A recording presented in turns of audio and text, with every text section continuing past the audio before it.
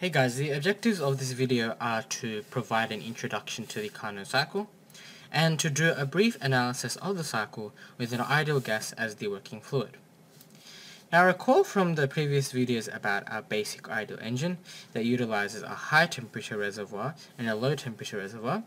It turns out that the heat engine that does this most efficiently is called the Carnot engine, which undergoes the Carnot cycle. As it is an ideal engine, it is deemed a reversible engine and is very much theoretical. This engine is very useful as its efficiency will be the highest possible efficiency for any thermal engine. The cycle that the Carnot engine undergoes is as follows. We have a reversible and isothermal expansion for process 1-2. Process 2-3 is an adiabatic and reversible expansion, which is an isentropic expansion. Process 3-4 is a reversible and isothermal compression, and finally, process 4-1 is an adiabatic and reversible compression.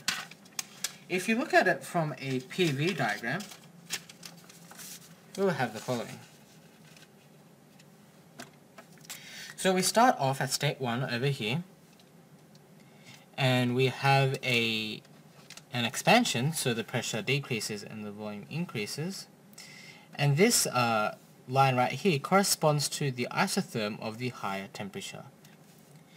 Then, after state 2, we have an isentropic expansion, so the V increases once again to state 3, and this matches up with the lower temperature isotherm,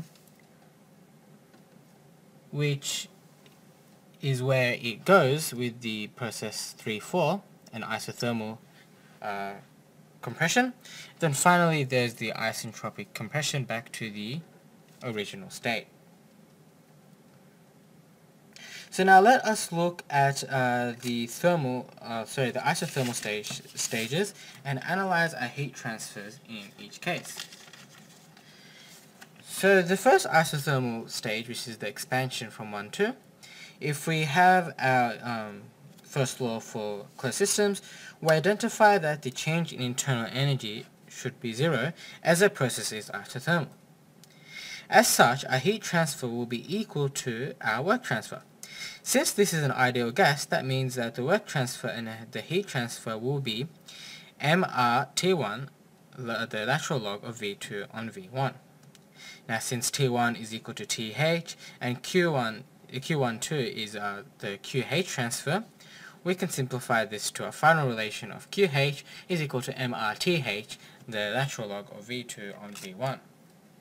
Similarly, the isothermal compression at state 3-4, we have Q34 is going to equal to the work 3-4, and so the Q34 is equal to mRT3, the lateral log of V4 on V3.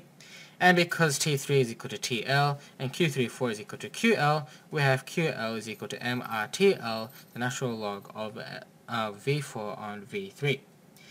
So now, if you recall that a thermal efficiency is equal to 1 minus QL on QH, so let us try and find this QL and QH ratio using our previously found expressions over here and here. So QL on QH will be equal to mRTL, natural log of V4 on V3, all over mRTH, natural log of V2 on V1. And so if we cancel out the m's and the r's, we will get the QL on QH is equal to TL on TH, the natural log of V4 on V3 over the natural log of V2 on V1. So to further simplify this expression over here, we need to look at our isentropic processes. So now, if you look at the isentropic expansion 2-3, we know from the isentropic cases for ideal gases that this ratio holds true. That is that T3 on T2 is going to equal to V2 on V3 to the power of k minus 1. Now T3 is already equal to TL and T2 is equal to TH, so therefore we can find TL on TH is equal to V2 on V3 all to the power of k minus 1. Now if you look at the isentropic compression in process 4-1, we have T1 on T4 is equal to V4 on V1 to the power of k minus 1. So rearranging, we have TL on TH is equal to V1 on V4, so if you just flip them, to the power of k minus 1. So if we equate these two expressions that we have found, we will find that v1 on v4 to the power of k minus 1 is equal to v2 on v3 to the power of k minus 1. So therefore it follows that v2 on v1 is going to equal to v3 on v4. So going back to our original expression of QL on QH is equal to TL on TH, a natural log of v4 on v3, and natural log of v2 on v1. Replacing the v2 on v1 with v3 on v4, and from our logarithmic knowledge, we will find that these two expressions will be the same, so the natural logs will cancel out. And therefore, finally, we will find it to be QL on QH is equal to TL on TH. So therefore, the thermal efficiency will just be 1 minus TL on TH for the Carnot cycle. These derivations lead us to the Carnot principles. And the first one states that the efficiency is a function solely of TH and TL, which makes sense because they are the only variables within this expression. And the second Carnot principle is that when irreversibilities are included, the efficiency is reduced.